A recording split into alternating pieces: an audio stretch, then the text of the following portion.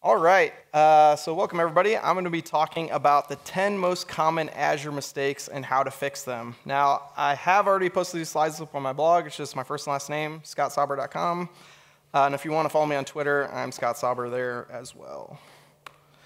Hopefully you're in the right room, but really I'm really targeting anybody who's using Azure. Now, if you're using AWS, some of these concepts will translate. But really, I'm targeting people who are using Azure, as you might expect. Now, this is like an hour-long talk, and I could probably actually spend like all day talking about this, that I'm going to try and do in 15 minutes. So we are going to move pretty fast throughout this talk. So normally, this is really scheduled as a series of lightning talks. So I'm doing like a lightning talk, like a meta lightning talk, where it's a series of lightning talks within a lightning talk. So we'll see how these goes. But we'll talk about all these different things here and kind of transition between all these different topics, and I'll try and summarize my thoughts on those in like a minute or so on each one of these, and hopefully you get a lot of value out of this because I'm trying to synthesize all this stuff into like the smallest piece of value possible. So at the end of the day, hopefully you get some ideas on how to make Azure more cost-effective, more performant, and more maintainable. And when your boss asks you like, hey, what'd you learn at NDC Copenhagen, hopefully you can pull out one or two things from this talk.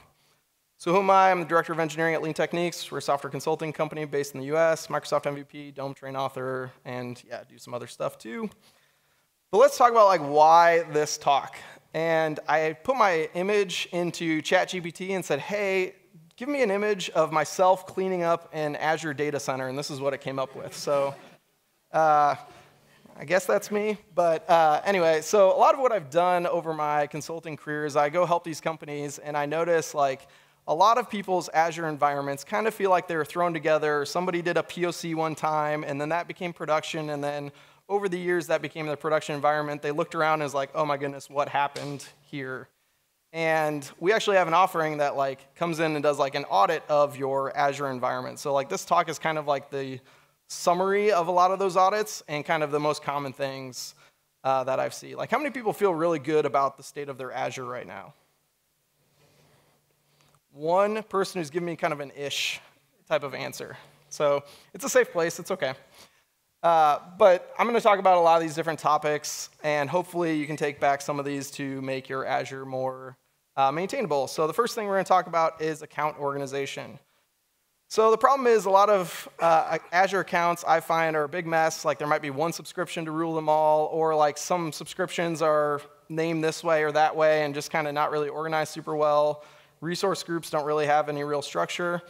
So the solution to this is you should really develop some sort of account organization strategy. So with subscriptions, this is kind of an it depends, but at minimum, you should have a subscription per environment, but larger enterprises have subscriptions per team per environment. So you might have like Team A Dev, Team A Prod, all of those kinds of things. But resource groups should always be per app per environment. So all of your resources that go into like a certain application, like the database, the web server, all that kind of stuff should always be in the same resource group per environment. And we didn't have enough ways to organize things, so Microsoft earlier this May came up with this thing called service groups, which is kind of like a fancy way of doing tags and allows you to say, hey, here's all my production apps, or here's all my GDPR apps, or whatever the case is. So that is account organization. We're going to be talking a lot about standards, and the next one we're going to be talking about is naming standards. How many people feel good about how they name things? A few people. I want to talk to you later. All right, so what I found is a lot of people don't have consistent names across their Azure resources. So the solution to that, surprise, surprise, is to actually have a standard around this. How many people knew that Microsoft actually has a recommended way of naming things? Okay, maybe like 20% of the room, maybe. So I've got some links here. Again, these are on my blog. These slides are on my blog, but they actually have a recommended naming convention. And what that looks like is you have like an abbreviation of the resource type. So in this case, I've got an app service running, and their recommended abbreviation is APP. So app dash, and then the application names like navigator dash environment name. So in this case, dev, and then the instance number, in this case, -001. And Azure actually has a naming tool you can run. Does anybody know what the naming tool is named? Anybody? Anybody? The Azure naming tool. I actually think this is a great name, personally. Like, I love that I know exactly what that is. But really, I don't really care what you pick, to be honest with you. Just pick something, be consistent with it. That's the more important thing versus having different teams having different naming standards. And you can actually enforce this with Azure policy, which we'll talk about here in a second. So next thing we're going to talk about is tagging standards. So tags are metadata about a resource, and a lot of companies I see don't have consistent tags, which makes it really hard to answer questions like, hey, how much does my production environment cost per month? Or how much does this application cost per month? Or who owns this resource? And so tags help solve that problem. So you should implement a tagging standard. So some common tags that you might have are things like the environment, who owns this, the business unit, all sorts of different things. But really, again, just pick whatever standard makes sense for you. And you can also enforce this with something called Azure policy, which we'll talk about right now. So we're going to talk about Azure policies. Side note, do people watch The Office? Handful? OK, this GIF is from The Office. I love The Office. Anyway, I guess I should say the American version of The Office. I haven't seen the British version of The Office. All right. So the problem is, it's great. We've defined all these standards, like our naming standards, our tagging standards. But now we've got this document sitting over in Confluence or in a GitHub wiki somewhere, and nobody actually looks at it or knows what to do with it, right? So you don't follow these standards you've defined. So the solution to that is to use something called Azure policies. So Azure policies, you can enforce your naming standards, you can enforce your tagging standards, and you can have different effects. You can say like, hey, if somebody tries to create this resource, deny this resource from being created, or you can say, hey, flag it as an audit so you can see which resources are not compliant. Or you can say auto-modify it and fix it. Don't do this one because if you're using infrastructure as code, now your infrastructure as code is going to be off from what your resources are, so don't do that one. But you can also use Azure policies to say like, hey, make sure we're enforcing HTTPS or TLS 1.2 or whatever is enforced, things like that. So you can also use Azure policies in that sense as well. OK, let's next talk about managed identities. So the problem with managed identities is you've got these credentials that you got to like maintain yourself, rotate them, because we're all rotating credentials, right? It's a safe place? OK. And a lot of people are still using like Azure SQL with like usernames and passwords and things like that. And I probably see like 95% of companies still doing this. They might be accessing Key Vault with a client ID, client secret. And of course, somebody might commit a secret and things like that, or like, hey, somebody leaves the company, but they know what that secret is, all that kind of stuff. So the solution to this is to use something called managed identities, which allows you to assign a resource an identity, which is kind of like, hey, run this as a particular user. And then that identity is kind of completely managed by Azure. So there's no like username, password, client ID, client secret. None of that's managed by you. It's all managed by Azure. And then you assign that managed identity to a resource, like an app service, an Azure function, that kind of stuff. And then you can tell Azure, like, hey, this app service can talk to this database or can talk to this Key Vault or something like that. And so the nice part about this is now your connection string for your database no longer has any credentials in it at all. It just has like the URL of how you connect to it. And so it's not a secret anymore. It's just a URL, essentially. So it's completely passwordless, and you don't have to do anything whatsoever as far as maintaining the credentials goes. And then in your code, you can use something called DefaultAzureCredential to do the right thing, which we'll talk about here right now. How many people know what DefaultAzureCredential is and are using it? OK, keep your hand up if you know the problems with DefaultAzureCredential. OK, about half the people who had their hand raised. Cool. So the problem is a lot of people use DefaultAzureCredential without knowing the trade-offs. So DefaultAzureCredential is not meant to be a performant way to run your application. It's meant to get you into Azure as quickly as possible. And the reason behind that is there's a lot of different ways to authenticate to Azure, which we'll talk about here in a second. And the downside of using DefaultAzureCredential is performance. So by default, you might not be able to see that super well, but there's a lot of different ways you can authenticate to Azure. And under the hood, DefaultAzureCredential is trying all these different ways for you. So it's like, hey, am I trying the environment variables way first? Did that work? Nope. Move on to the next one. So if you need to authenticate and you're like way down the chain, you're going to end up eating, kind of depends, but you're going to end up eating like 1 to 3 seconds or so, maybe upwards of, I've seen as long as 10 seconds, for it to actually connect to Azure, which if you're trying to do things like on each request and using default Azure credential, that's going to be bad news for you, as well as like if you're running it on app boot and things like that, your app's going to start up slower. So instead, you should be explicit about credentials. So for instance, locally, if your team uses like the Azure CLI credential in Visual Studio, you can say like, hey, try those first. Otherwise, if I'm deployed out, use managed identity that we talked about earlier. Or you can use excludes on default Azure credential as well. So again, in my experience, depending on where you're at, this can save about 2 to 10 seconds. I wrote a blog about this 3 years ago, and Microsoft recently, last year or so, released a blog about default Azure credential best practices. So what that looks like is before in your old code, you would say, hey, just grant me a default Azure credential. But the new way is you can do this chain token credential, which kind of makes a new chains. In this case, I just have the Azure CLI credential in Visual Studio, so it tries the Azure CLI first, then Visual Studio. But if I'm not local, use the managed identity credential, because I'm using that in a deployed out environment in Azure, and then plug that into Azure Key Vault. So that kind of gives you an idea of how to do some of that. So if you're using default Azure credential today, you should probably stop and reevaluate how you're using it. Okay. So next one we're going to talk about, which I alluded to a little bit earlier, is requiring TLS 1.2, or above. So HTTPS, which many of us know, has underlying encryption algorithms, and those continue to get better and better over the years in order to encrypt our data more securely. And not requiring TLS 1.2 or above allows people to connect to your app using an insecure protocol, which means they can actually get access to the data that's kind of in transit in your application. And so this is obviously really bad, and depending on the data that's being kind of exposed on your website. So the solution to this is to require TLS 1.2 on all affected resources, so things like app services, functions, storage accounts, those kinds of things.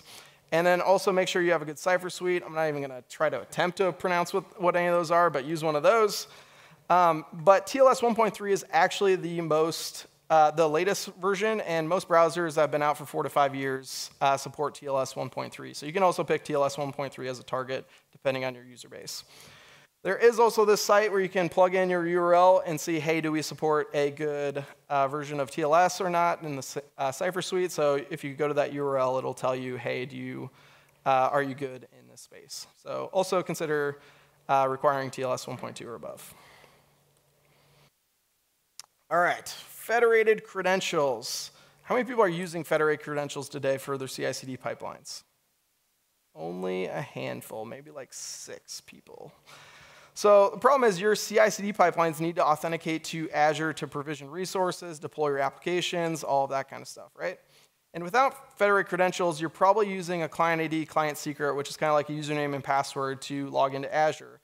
Well, that's great, but you have the same issues that we just talked about earlier, whereas if anybody gets access to this data, now they can log into Azure and do things in your environment, which is obviously not great. So, and they can do whatever, like, add resources, delete resources, change resources, or deploy new code, all of those kinds of things. So instead, you can use something called federated credentials, which allows you to trust repositories to deploy to Azure. So this is also passwordless.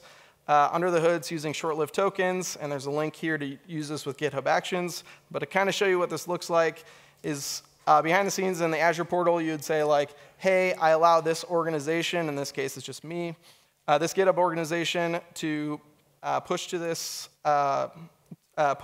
Azure and this specific repository. So this is kind of like the federated credentials way, so you're not managing a client ID, client secret. It's completely passwordless to you. All right, budget and cost alerts. Has anybody had a runaway Azure bill that a handful of people nodding their head? Okay. How many people don't have to deal with any of that? I want your job, like not having to deal with paying for that or anything like that. So the problem is, by default, cost is not managed in Azure. There's no button that says, hey, only spend this amount in Azure. So this can lead to sudden unexpected bills, no early warnings of, hey, we're projected to overrun our budget. You don't have visibility across your teams, and then like anomalies or fraud detection that comes up, you don't have that out of the box either. So the solution is to use Azure budgets. And this defines like a spending threshold of like, hey, I only want to spend $1,000 on this subscription, let's say. And then you can say, I only want to spend $1,000 per month, per quarter, per year. And you can also have multiple alert thresholds saying, hey, alert me when I get 50%, 80%, 100%, whatever the case is. And then you can trigger action groups when you hit those thresholds. So like commonly like sending emails, functions, webhooks, those kinds of things. Sorry, you can't send a fax by default. Although you could put that like in an Azure function or something. But budgets are a really bad name, because when I first heard of Azure budgets, I'm like, okay, if I will never exceed that budget that I set. But really, it doesn't actually stop your resources. It's literally just a monitoring tool, which kind of makes sense because let's say your website's going crazy and you're in retail and you're scaling out and spending a lot more money.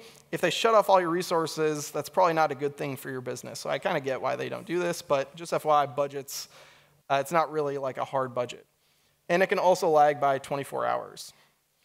There's also something called anomaly detection. So let's say you're still projected to be under budget, but let's say in the last 24 hours, you've like doubled your spend of what you did the prior 2 weeks. That would be an anomaly. And so something called Azure Cost Alerts help alert on those anomalies as well. So kind of use those two in conjunction. Okay, and then the last thing we're going to talk about is about cost savings. So the first one is called Azure Reservations. And usually when you use Azure Reservations is when you want to reduce costs, because cloud isn't always cheaper up front. A lot of times people use cloud to like speed to market, lower total cost of ownership, more visibility into what's going on, those kinds of things. And so with Azure Reservations, you say, hey, I'm committing to use like this tier of service for the next 1 to 3 years, and that can save you between 20 to 70%, depending on the resource, and I'll kind of show an example of that here in a second. But the downside is like, hey, what happens if you committed to 3 years, but now you don't want this resource after 2 years? Well, the good news is if it was like a 70% savings, your break-even point was after a year or so. So even if you kill it after 2 years, you still save money in the long term.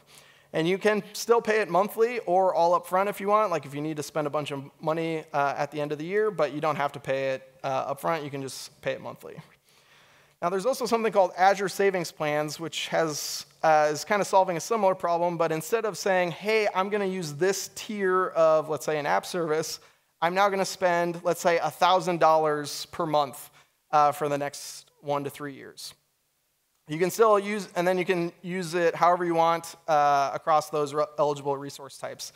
Now, not all resources fall into Azure Savings Plans or reservations, so just kind of look at which ones do. So reservations give you more savings, but you take on more risk in case you change your plans because you're kind of locking in at a certain tier of resource. I recommend everyone use at least savings plans. So how many people are not using reservations or savings plans today? Okay, handful. How many people have no idea any of these questions that I'm asking because you don't manage your Azure at all? Handful, okay, sweet. Well, you can go to your boss and tell them like, hey, I think we can save at least 20% on Azure, and hopefully you get a promotion or some sort of kickback on that. So to give an example, so this was a P0 v3 app service plan. So normally it's 394 kroner. Kroner, is that right? All right, perfect. Pretend I said that very confidently.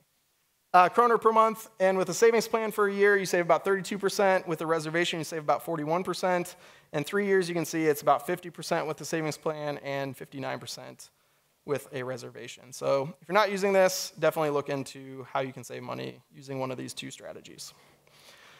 Okay, so some takeaways. Hopefully you got at least one idea today that you can take back to work and tell people like, hey, I learned this thing at NDC Copenhagen, so you can come back next year. And I intentionally left this slide deck pretty detailed because I always like, I want you to be able to download the slide deck and get value out of it. So if you forgot what I said, just go to my blog, and I've got the slide deck there as well. So if you have any questions, here's my contact info. We don't really have time to do this today. Or if you want to book some free time with me, like 30 minutes, I've got a QR code there as well. But yeah, otherwise than that, thanks, everybody.